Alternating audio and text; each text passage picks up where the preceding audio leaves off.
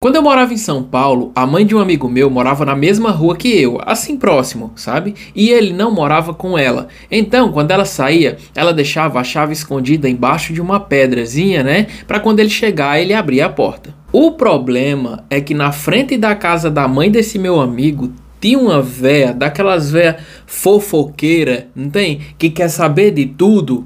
E quando ele chegava lá, ela ficava olhando pra ver onde era que tava a chave.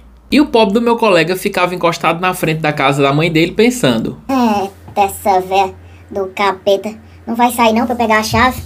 Oh meu Deus, eu precisando entrar pra ir no banheiro.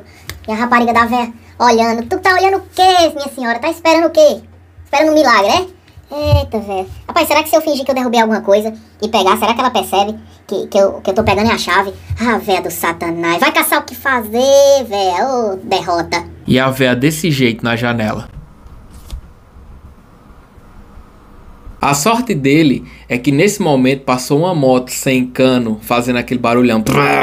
E na hora que passou, a velha acompanhou a moto com a vista. Aí ele pegou a chave bem rápido. Aí pegou a chave e abriu a porta. E a velha ficou com ódio. Eu não acredito que esse fela da puta pegou a chave e eu não vi onde era que tava. Moleque safado. Mas da próxima eu vejo, da próxima eu descubro. Mano, como é que ainda tem gente assim?